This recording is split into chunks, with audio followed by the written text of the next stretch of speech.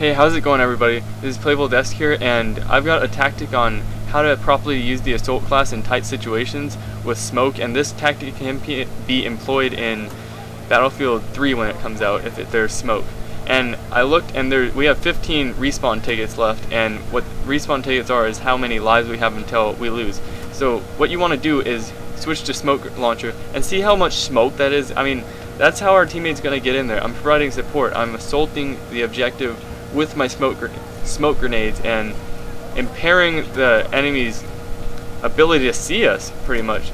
And my teammate gets off the arm. I think it was a squad mate, actually, because I was communicating very well, telling them that I'm going to do this before I even started it. So yeah, that's a quick tactic for you guys.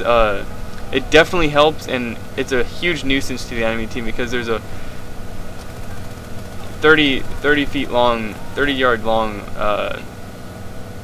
plume of smoke just surrounding the objective. But yeah, that's quick tip number 1. I got another one of these coming out really soon, probably in the same day, I'm not sure, but yeah, it's going to be how to properly use the engineer kit. But yeah, thanks for watching, guys. Playable Desk.